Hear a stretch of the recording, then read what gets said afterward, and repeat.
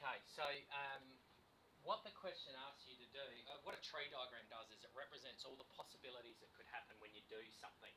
Alright, and in this occasion, it's tossing a coin 3 times. So imagine this here is your coin, then when you toss it, the possible outcomes for that is a head or a tail.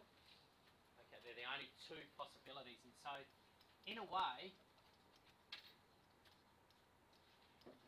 this is tossing the coin number 1. This is the first time you toss the coin. And they're the possible outcomes that could happen. But they say you're doing it 3 times. So after you've got a head, you're picking that coin up again and you're tossing it again. And on this occasion, it could be a head or a tail. Okay? If it finished as a tail, it landed, you pick it up, you flick it again, what could it be? Or a tail. And so that constitutes, through there, that constitutes tossing the coin number 2, the second time you toss the coin. Okay?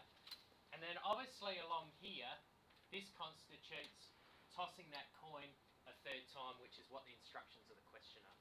Okay? And of course, you pick it up and it says a head, you pick it up and flick it and it does a head again, then the possibility is a 3rd head or a tail, a head or a tail, a head or a tail, a head or a tail. And so what this is here is a bit of a diagram describing your 3 tossings of the coin. They're all the things that could happen. So if I gave you a coin and said, there you go, Alan, there you go, Jess, toss that coin 3 times. It could come out as a head, or a head. Those 3, yeah?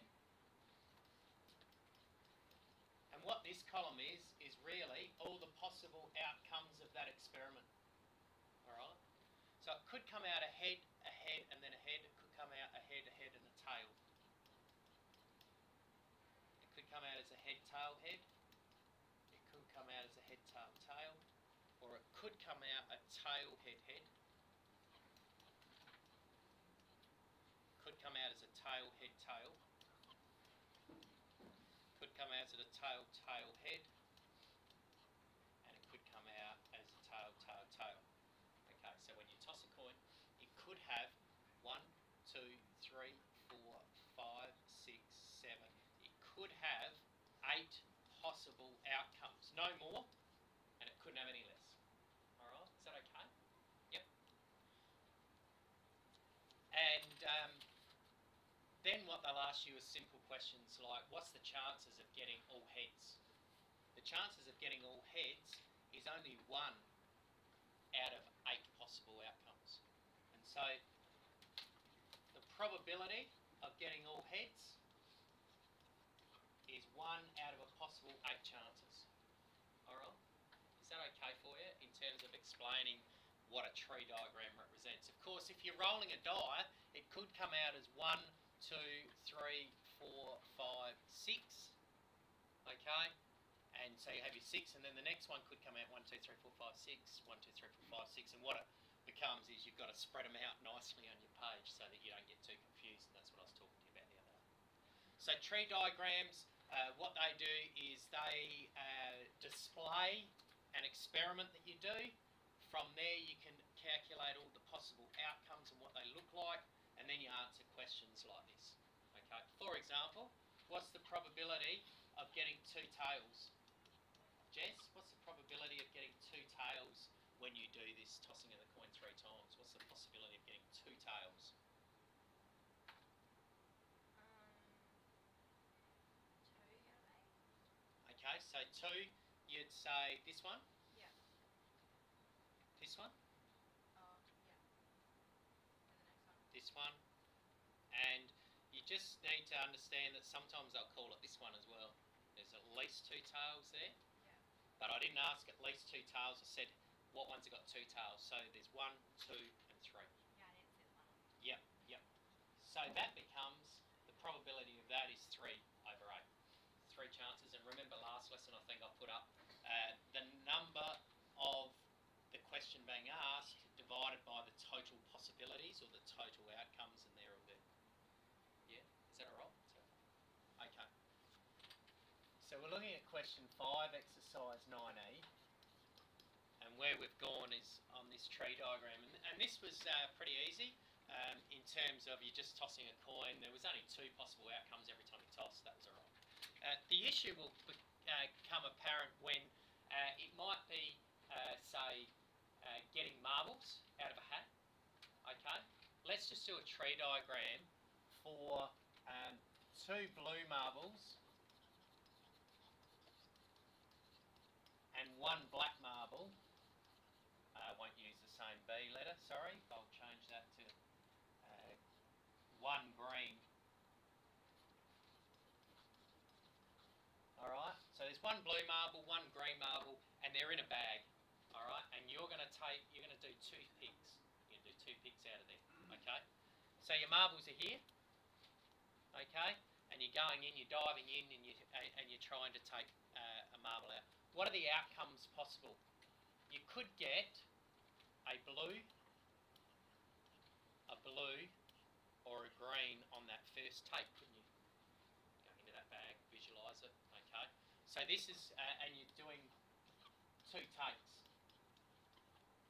So this is outcome of the first take. You could get a blue, or a green. Okay, and then what could you get on your second take when you go in there? You could get a blue, or a green. So blue, green, blue, green, and you could get blue, green. Okay, and so this is your second take, and then like you were saying before, Ellen, you'd list all the outcomes, and that would be blue, up there, blue, green. This would be blue. These aren't coming out very well. Blue, because I'm there now. Blue, green. And then the outcomes here would be green, blue, and green. Alright? Now I've gone through that quickly. Are you sort of okay with that? Ellen? That's a bit of a nervous yes. You're obviously cool with that. The challenge will come is in question 5 when they say you take a marble from that bag but you don't replace it. Okay? That becomes the challenge, and that is question 5 really. So question 5 says 2 people are selected without replacement, so you're not replacing them, yeah? From a group of 3, and there's Donna, represented by D, L represented by E, and Fernando represented by F, and it says list all the outcomes. So when you first select them, it could be Donna, it could be L, or it could be Fernando. Cool name, Fernando. It could be those people, yeah? But if it is Donna, you're not replacing Donna's name.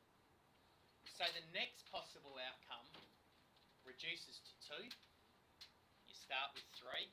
This reduces to 2 now. And it can't be Donna again because you're not replacing her. So what would these outcomes here be, Jess? L and Fernando. You just wanted to say their name, didn't you? Rather than E or F. What could the outcome be here, Ellen? D or F. Didn't want to say Fernando. D or F. And the outcome here would be D or E. So then the possible outcomes are DE, DF, ED or EF, FD or FE. Alright, so you can see that when you don't replace something, that's when the mix becomes different. If we go back to the marbles and said, but you don't replace one, this is how it'll differ, and I'll do it in a different colour. This is how it'll differ. You've got your 3 marbles, and the first chance is to take a blue, or a green, but you're not to replace them. So if you're not to replace them and you pick out the first blue, the only chances you've got is a blue or a green. The only chances you've got is a blue or a green. The only chances here you've got is, Jess, a blue or a blue.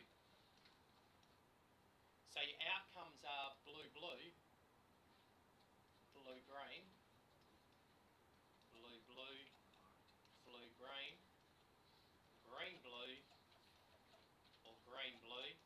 Notice how your outcomes have reduced in possibilities just by not replacing one marble. The whole thing changes, doesn't it? And so, if the question was, how many chances are you of, what's the probability of getting blue, blue? What's the chances of getting blue, blue there, please, Jess? And Ellen, what's the chances of getting blue, blue there, please? What's the difference? Does it change your results? It'll be interesting.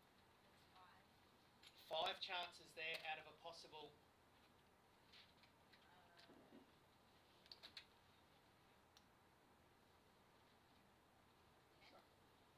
Is it 1, 2, 10? Yep, 5 out of 10, which means 1/2, which means you got a 50% chance of getting a blue, blue under that regime. Okay. What about under this one, Ellen? 2 over 6, which is 1/3, which is a 33% chance of getting a blue, blue. What do you notice, or what are you starting to notice, is that when you don't replace, the chances of getting something is reduced. Chances of getting that blue, blue now is 33% because you weren't replacing it. The chances of getting blue, blue under this outcome was 50%. So there was more of a chance under this version than there was under this version. Okay, that's taking in the whole chapter in that conversation right there. If we go back to Fernando, then they ask you, find the probability that the selection will contain Donna and Earl.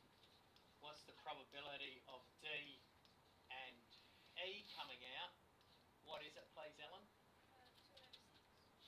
Yep, 1, 2 over 6, which is 1/3.